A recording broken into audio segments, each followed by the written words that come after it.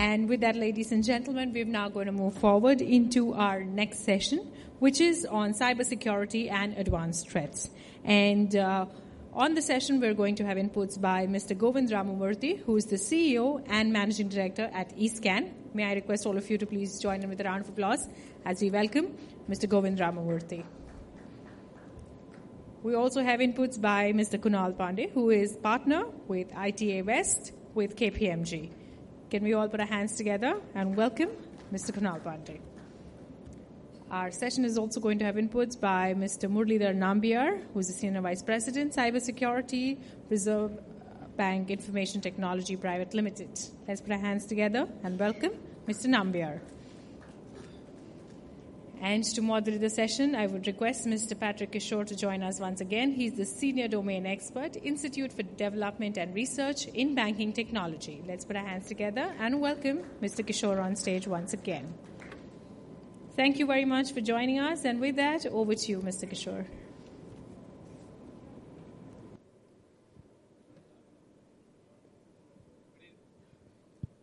Good evening, everyone. Again, another challenging assignment. The head count is coming down. And the most important subject in our day-to-day lives has been delegated to the last. But still, all is not lost. Today, cybersecurity has become a buzzword. Almost everyone is talking about cybersecurity. From heads of nations to the man in the street is talking about risks in cybersecurity, about how safe his money is in all these newfangled technology. The enemies in this area can be individuals, they could be hacker groups, they could be crime syndicates, or even nation states. Attacks could be at a very personal level, could be at an organization level, or even at a national level. A lot of them are after money. Some of them are after sensitive information, secrets of a country, secrets of an institution, and so on. And technology is a great leveler. The crooks know as much technology as the good guys. Right? And they work more hard at it than the good guys. For the good guys, they have a lot of other things to do. For the crooks, that's the only thing they do. So it's a very, very asymmetric warfare between the defenders and the attackers. And banks are very, very common targets because that's where the money is. If you hack, let's say, Maruti Motor Company, you can't steal a car. But if you attack a bank, you can steal money. Right? So, banks in India make a lot of effort, spend a lot of money to protect their systems, because when a bank is breached, customers' confidence is breached. The entire business of banking is based on trust. So, when we have a whole lot of new technologies coming in to do financial transactions, security becomes very, very important. See, security to be implemented at the device level, at the network level, at the personal level, to the extent that now that we have very, very, very good regulation about customer protection, Reserve Bank of India has recently released some guidelines on customer protection. The onus is more on banking companies, on payment companies and so on to protect the interests of the customers even if he makes a mistake. So in this kind of a scenario, I'll start with Kunal.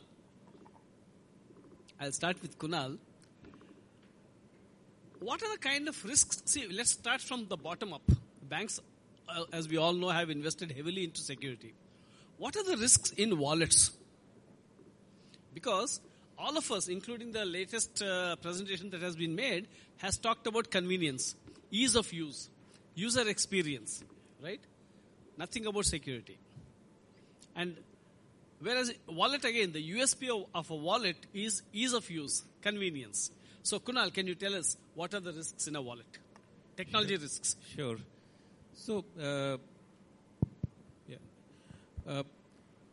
let's first maybe spend a minute to understand what is a wallet. Wallet actually is a stored value, account, which a wallet provider is offering, and most often than not, it is being maintained in a mobile phone. So therefore, we say mobile wallets. Technically, it could be some other wallet also, but the way the current mobile penetration is, any other form of wallet per se doesn't make sense. So the moment we look at wallet, and since we look at mobile, and if we look at the the digital and the electronics arena, the risks come in because of a mobile phone. Now, one can arguably say that mobile phone is like any other laptop or desktop because it has a CPU, it has a memory, it has a storage, it has some software, everything is working. Then what is the difference?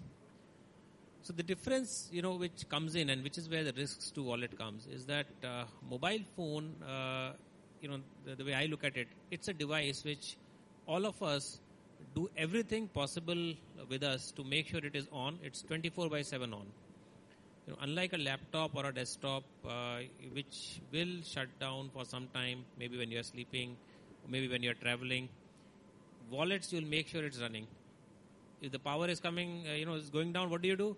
We search for a power bank and put it into the mobile phone. So that's again charging and it's never going to shut down. So that's number one. It's always on. And then, as Patricia was saying that, from a security perspective, you're giving a 24/7/365 window to an attacker to find out that small 1 second or 5 minutes window to try and attack and breach something. So that's number one.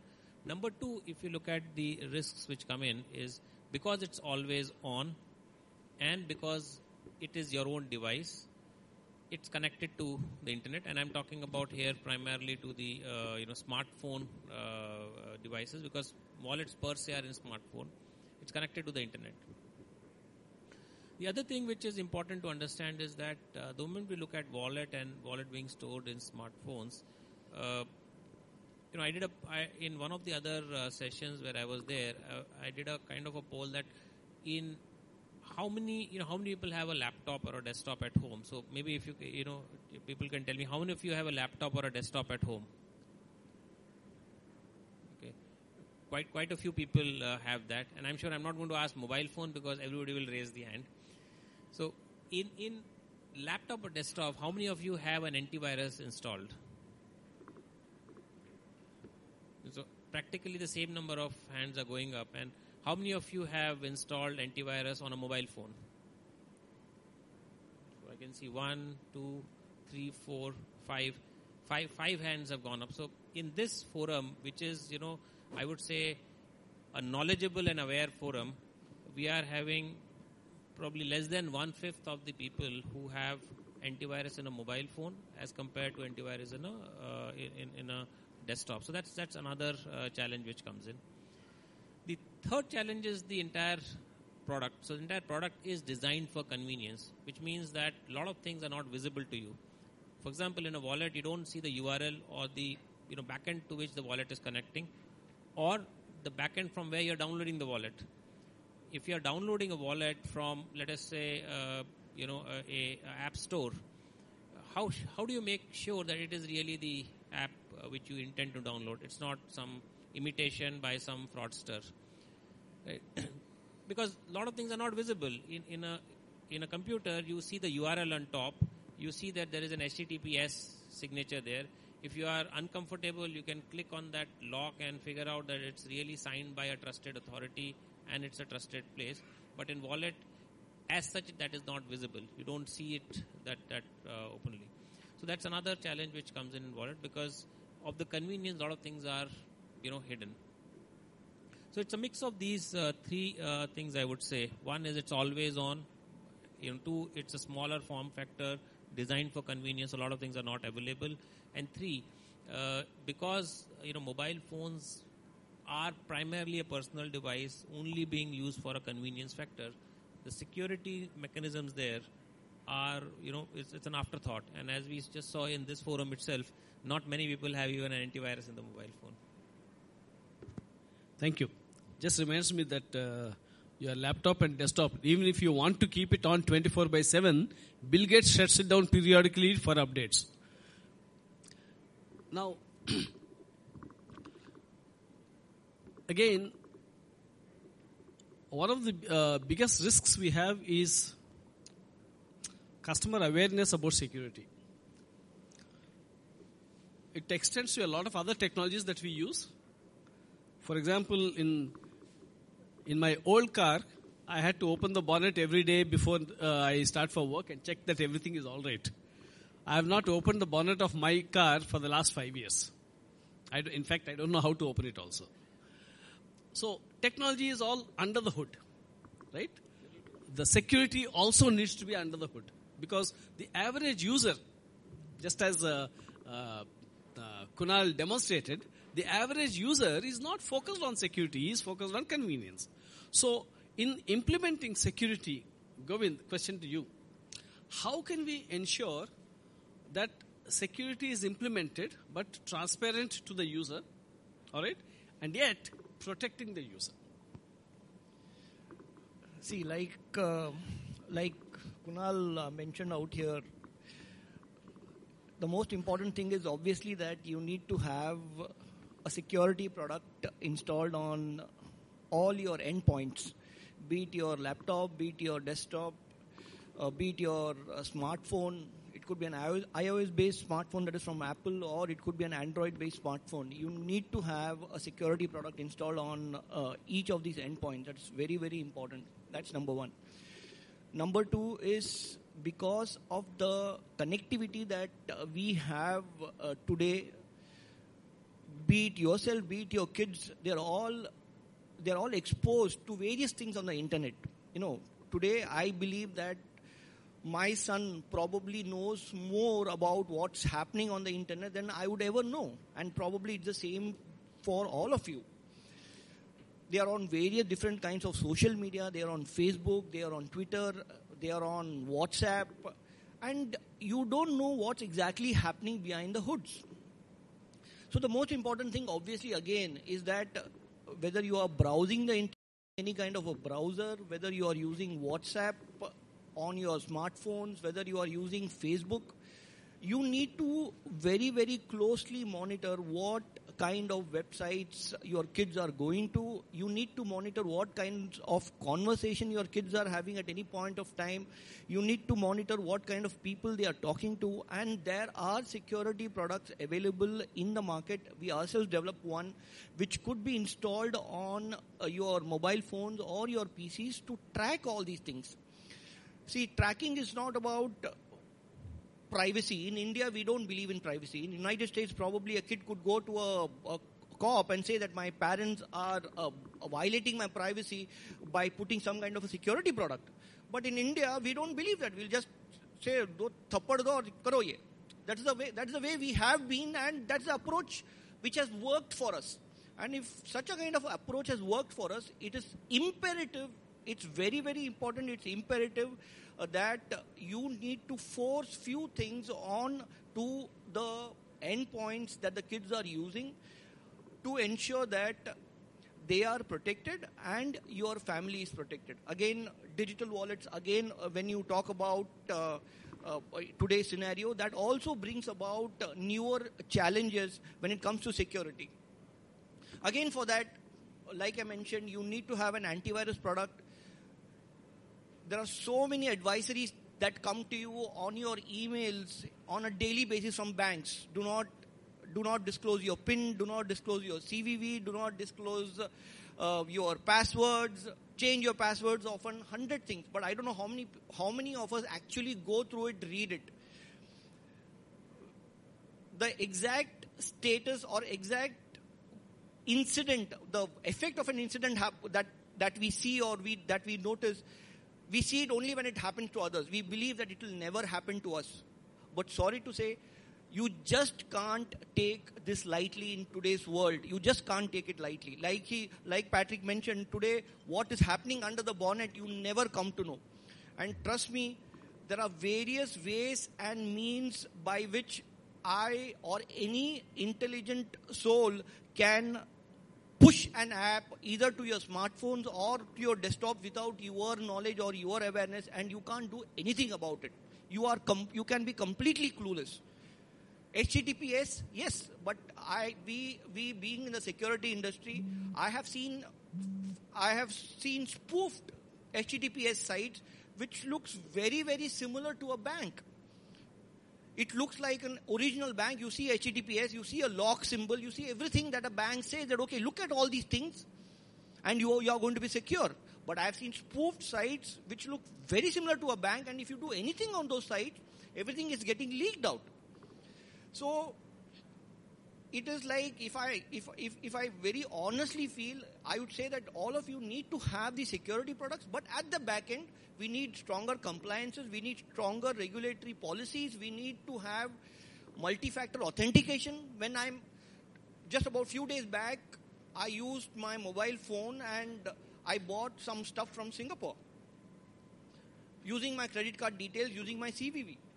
But I did not get an OTP, and I was very surprised and shocked that the transaction could go through without an OTP. How could it happen? I called up the bank. Obviously, there was no response from there. But then back-end security plays a very, very, very important role. So, sitting on this forum, I would just request all the bankers that without an OTP, no transaction should go through, whether be it a local transaction or an international transaction. OTP or a two-factor authentication or multi-factor authentication becomes very, very, very important to ensure your security, our security, and everyone's security. So all these things put together probably would give us a very secure world in which we can very easily transact and peacefully transact, I would say. Thanks a lot. Okay. One information for all of you here. Only a website hosted in India, an acquiring bank of India, correct, can enforce two-factor authentication as mandated by RBI. If your intermediary is Tencent, he will not ask you for an OTP. All right. So when you do your e-commerce, see that you do it either on an Indian site like Amazon.in. Amazon.com will not ask you for an OTP. All right. And if you have a choice, see that the intermediary, that's the aggregator, is an Indian company like BillDesk or one of the Indian acquirers, and not somebody else. All right. Okay. Thanks, Patrick. Now, of late we have heard a lot of news reports about banks being hacked, or credit card or debit card data being leaked out, stolen. We have even heard about major banks losing money big time across the world.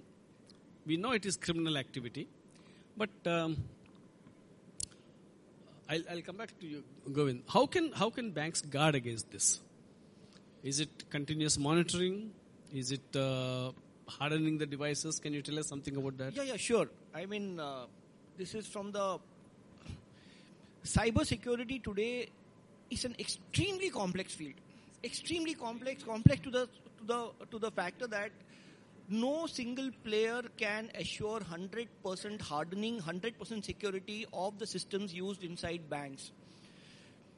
Like Patrick mentioned at the start of the conversation, it's like criminals are constantly on the lookout for ways and means to break technologies. Just about 2 days back, we discovered a malware which could possibly break into ATMs and force the ATM to probably spill out money.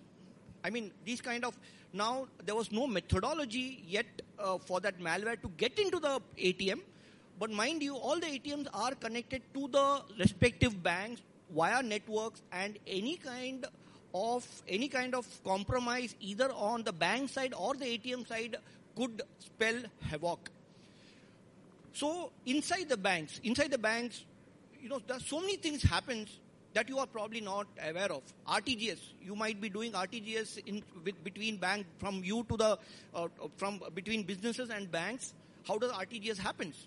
You might be doing SWIFT transfers if you are doing international transfers, for example, where you have multiple central banks across the world connected to each other via financial networks, where hundreds of messages flow between banks. And these are small messages. Trust me, these are small, nice, sweet messages which possibly carry zeros to the extent that when you start counting the zeros, you will not even know whether it turns out to 1 million or 1 billion or 1 trillion. Those are the amounts of transactions that happens. So what could be done? What could be done inside the banks in order to ensure that we could provide as much safeguard and as much safety as possible? That's the biggest question. Like he mentioned, yes, hardening is one thing. Hardening of the devices, number one. Compliance, regulatory compliance, it becomes very, very, very important. Ensuring that you follow security standards. Now, I'm not saying that following security standards is going to make a banking network or the resources inside the bank safe. But security standards ensure that at least the bare minimum things are there in place, and when you have security compliances, you also have audits. That means you have third-party players who are coming to the bank very frequently, very regularly, ensuring that audits happen, and an auditory report is provided to the CISO or the CFO or the chief technology officer, for example, inside the banks. That is one thing. Please ensure that no servers are connected to an open network where you have the entire internet or the entire cloud coming onto your network very freely and easily. That is the fourth thing.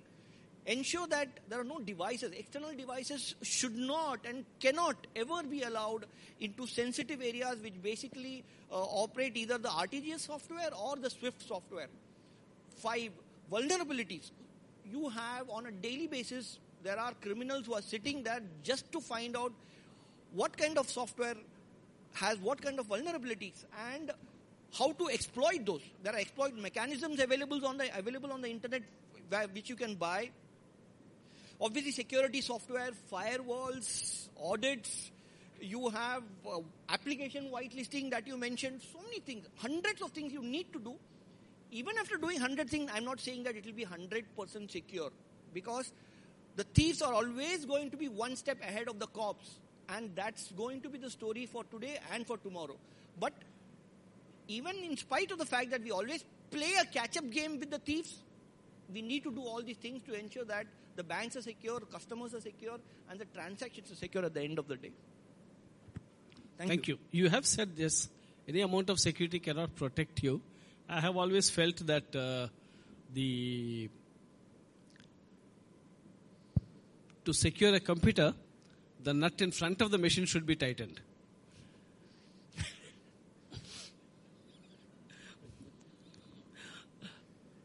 Which brings me to user training. How aware are our bank users? I'm not talking about the customer, because we have to protect the customer. But how well is a user trained in the banks, and what can we do to enhance that knowledge so that there's no compromise, at least on the bank side? So this has always been a perennial issue, I think, with most of the banks. Since many of you are bankers here, maybe a small question for all of you to answer as well. How many of you have actually undergone information security or a cyber security training within your company? Not many, right? So this has actually been a challenge, for ages to come, for a long time, and for ages to come as well. The problem actually is the spread of the bank's staff, the kind of exposure that they get to technology, and the kind of interaction that the corporate team usually has with the banking staff who are sitting in the remotest corner of India. We have seen number of cases. In fact, in my previous tenures as CISOs of banks, we used to have very normal sort of educational, awareness activities like, for example, having screensavers with security messages or having some classroom trainings once in a while, but actually reaching the furthermost person, the one who actually is your guy on the ground, who's touching your data, who's actually working in your systems, has always been a challenge in life, right? So I think, and if you look at the fact that the hackers actually depend on this, they know that the people on the ground are the ones who are not generally trained, are not aware. All it needs is a small phishing email to go to one of those guys there on the ground, and he clicks on that email, and the malware enters into your organization. So this aspect of actually training your people in information security and cyber security specifically in today's world, for example, is extremely important, right? There are a lot of, novel ways by which companies normally do this these days. There is a concept of having blue teams, red teams approach. There are actually classroom trainings which are very innovative. It's not the run-of-the-mill classroom sessions where they show you some few slides, but they actually check on how much learning the person on the ground has actually gone through. So there are companies, for example, also who offer you services like sending you an email and seeing and telling you how many of your employees have actually clicked on that emails, right? How many did not click, and how many had the sense to actually understand it was a phishing email and report back to the incident management team. That actually will define the success of your information security training program. If you don't have your people coming back to you and telling you when they actually notice incidents or even suspect, forget about noticing, even suspecting incidents, I think you will always have a challenge of security. You may have the fanciest of technology solutions put in. You will have your firewalls, you will have your antivirus, you will have everything. But if the guy on the ground is not knowledgeable, if he doesn't know which emails he should click and which he should not, which website he is supposed to go and which he is supposed not to go, you will always have a challenge with information security. Thank you. Kunal, in your experience in consulting, how aware are the top management in banks and other organizations, maybe even government, at the decision-making level, at the tone at the top? Can you tell us about your experience in this? Sure, I will share that. So, I think let me probably start with saying that when we are interacting with the organizations, banks, governments, etc., what I see, what I used to see 3-4 years back, and what we are seeing today, there is a shift. There is a definite shift of awareness. The challenge in security is that being aware doesn't mean that one is acting. Because see, we hear so many things, and then what happens is that it is there somewhere in the mind, but what overcomes is the pressing needs, and one keeps it at the back. So I think when we look at the top management as well as the other agencies, awareness, I think it's coming in somewhere, and especially in the bank side. I think one of the biggest change management tool in banks, as many times I say, is a regulation. So when the regulation comes in, there's no choice. One has to do something. So regulation also has enforced a lot of things. There are requirements that boards have to meet, discuss about information security, cyber security. So because of that, the degree of awareness has gone up. I think where more needs to be done is to convert the degree of awareness to action, because just degree of awareness would not help. And something which come to my mind is I was going through a BBC program, and there were people talking about that, about cybersecurity. And one of the comment which came in, and this has come in various research, is that the amount of effort, money, which is being put in on security, especially in the Asia Pacific and including India, is significantly lower than what is being done in Western geographies, US or Western Europe. And some of it is because large crimes which we see in the public domain have happened there, and so the choice is not there, and one has to really go about addressing. So to that extent, as I said, the action on the cybersecurity, because awareness is one part. The second part is action. There, a lot more needs to be done. And I will not say nothing is happening, but I think a lot more needs to be done. So India is one of the few countries which has enacted the IT Act and has sort of been updating it. Also set up, identified the critical information infrastructure and started initiatives to protect that and so on. One of the key challenges that we face in the Indian environment is the security products. They are all from MNCs. We hardly have any indigenous security products. We are there. Yes. So similarly, there's a serious lack of skilled professionals in security. I always found that most of the fresh graduates from engineering colleges after computer science, most of them want to join an IT services company, but don't want to get into security, right? So how can we attract talent and keep it and develop indigenous technologies for in security?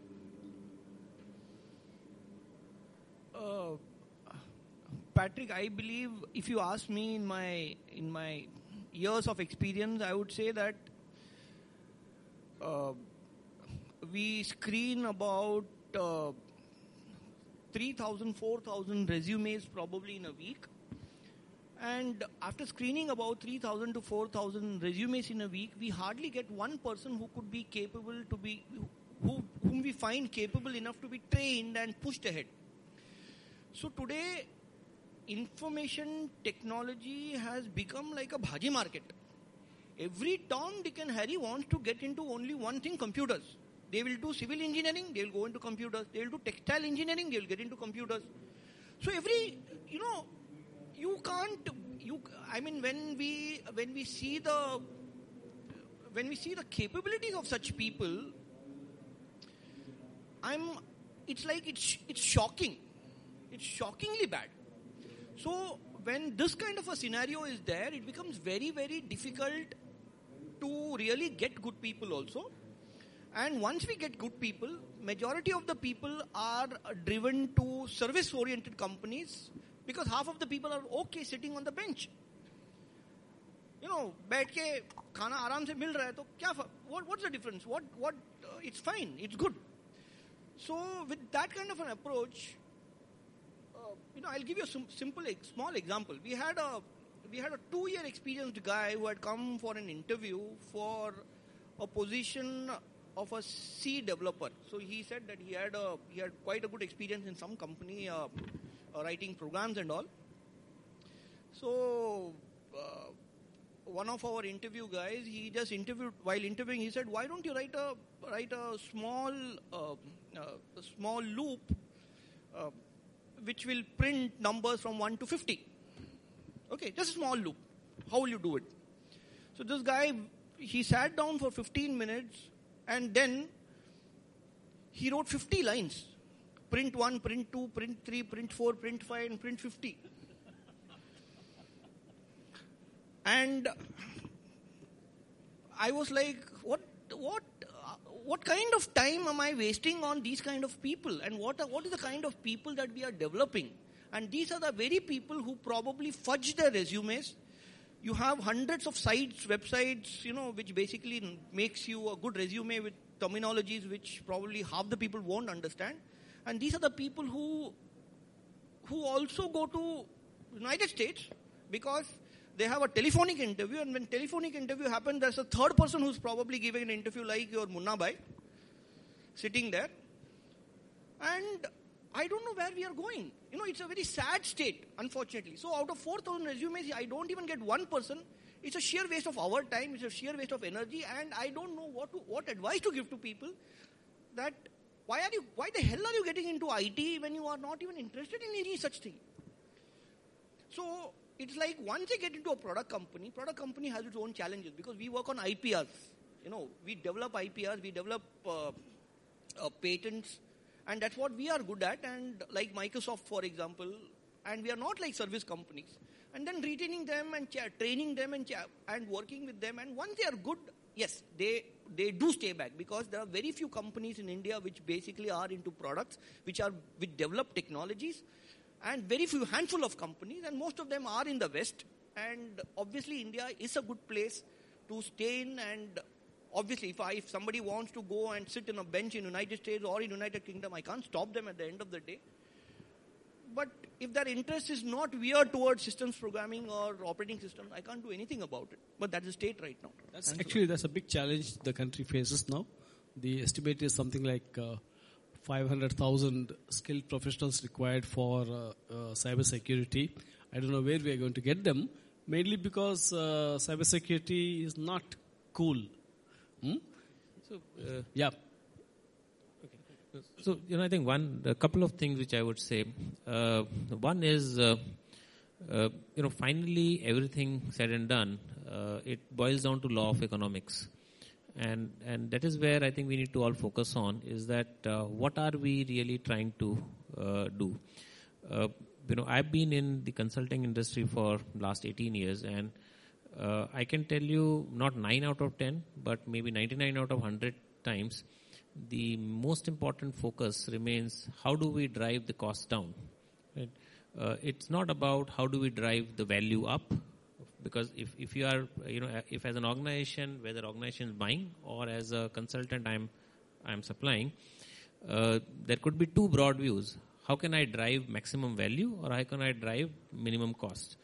And unfortunately, most of us have been graduating towards how can I drive minimum cost.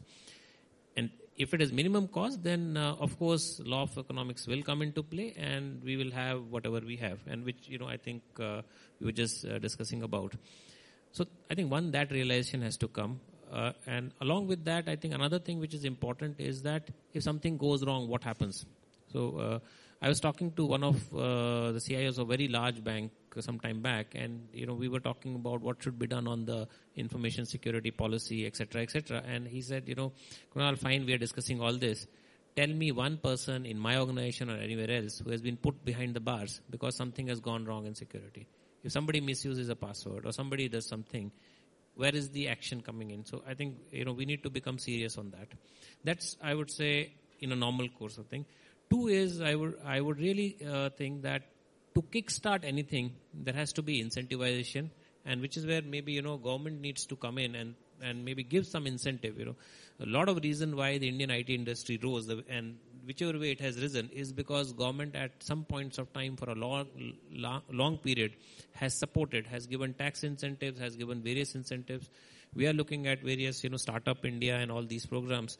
So maybe, at that forum, and especially, both of you here being somewhere related to that, can some push be enabled that a niche market with more incentives is brought in on cybersecurity? I think we need that as a country. Yeah, sure. So just a couple of points. Basically, in the earlier organizations where I've worked as well, the challenge always has been to find very skilled information security people. Traditionally, it has been people in the IT field who wanted to have a career change and they move into IT, or they have become redundant in IT, so then they need some place to go and they get into information security, right? So this has always been the case till the last few years, and information security was not really thought of as a very, sort of something which you would look forward to kind of thing. And primarily because the focus was not there. But nowadays with the recent threats and the hacks that are happening in the banks, there is a lot of focus on getting skilled information security people, and it is becoming a career objective now. Institutes now actually who have started 2 years of training programs purely on cybersecurity. There are some institutes who offer full-time 6 months course only on cybersecurity. So we are seeing the change coming about. So I think in the next few months and a few years, we should actually see this skill sets building up and developing as well. Thank you very much. I think we have covered the situation in the country fairly well. The troubles that we face, the shortages of skilled manpower, and then the opportunities for training and so on. So I leave the floor now to the audience. We can take 2 questions before we close. 2 questions. Can somebody give him a mic?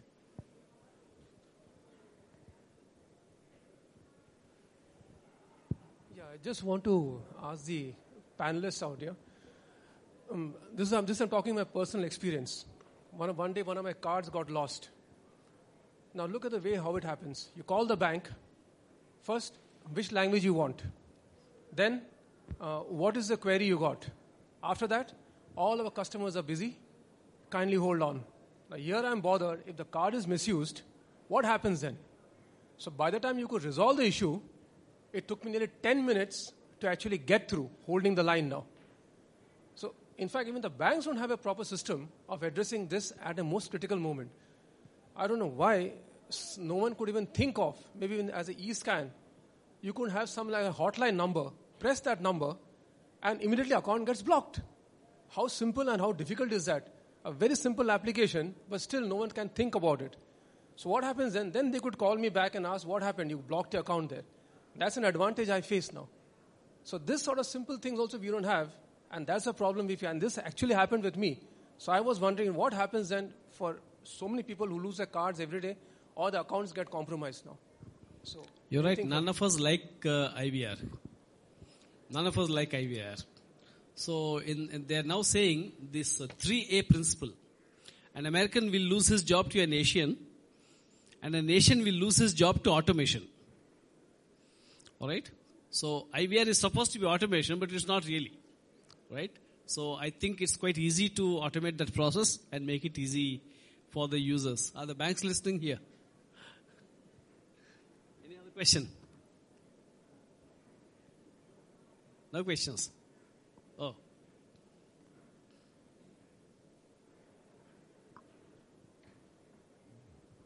Hi, I'm Davis. I'm from a technology company. So in the initial discussion, we were mentioning about the approaches of security and the end user.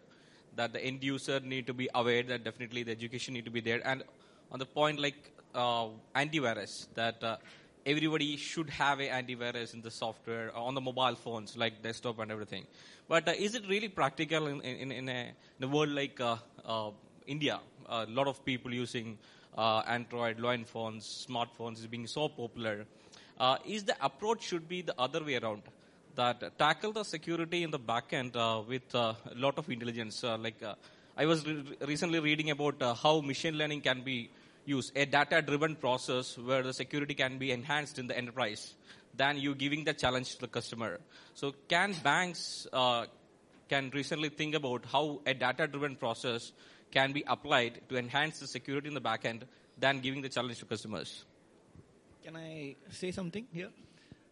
What's your name? David. Okay. Let's assume you take your smartphone is a mobile product. We call it mobile product. Sorry. So what happens if you take the smartphone to another country? What happens there? So yes, you are right. If you secure the backends very nicely, very clearly, very concisely, precisely, and you are in India and backends are secured, you are going to be secure. The moment you walk out of the geography of the country and you go to some other country and you are connecting to some other provider, telco for example, the entire thing comes crashing down. So it is very important that you secure your endpoint as much as possible, and rest of the security which you cannot control has to be provided to the backend or has to be dependent on the backend. That's the way it has to be. You can never say that I am not going to do anything on my endpoint and everything has got to be done by the backend. Sorry. That's like, taking the responsibility on putting it on somebody else's head, which is not going to work because ultimately you are the loser. They are not going to be the loser. So I will just say a couple of things here. One is, there are a lot of things which are happening in the back end. But, what is the whole objective? We are all trying together to beat that, malicious guy or the perpetrator.